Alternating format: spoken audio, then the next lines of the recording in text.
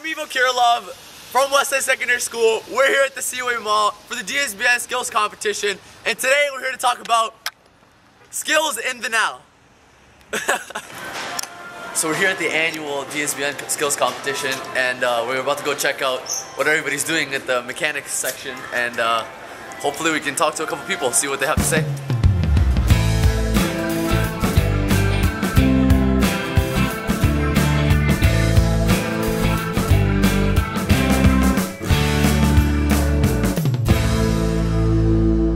Alright, so what's your name? Eric Reed. Okay, what school are you from? Westlane Secondary. Okay, so what do you think students are doing now to prepare themselves for the future?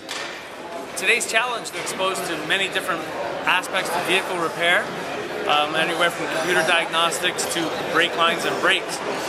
This will prepare them for the challenge they'll meet in the future. Alright, perfect. And do you think the event is a success so far?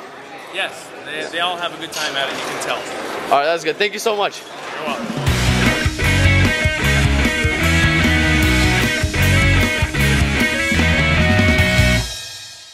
Hi, sir. What's your name? Sam.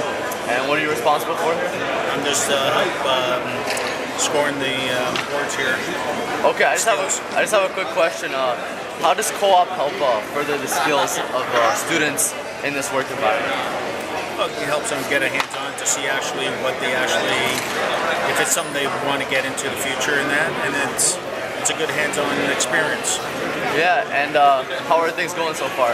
It's pretty good. A lot of kids are enjoying it. Looks like they're having fun with it. All right, perfect. Thank you, sir. Thank you. Take care. All right, well, we had a great day at the DSBN Skills Challenge 2014. A lot of smart people, a lot of young talent, and remember, the skill in the now is the skill of the future.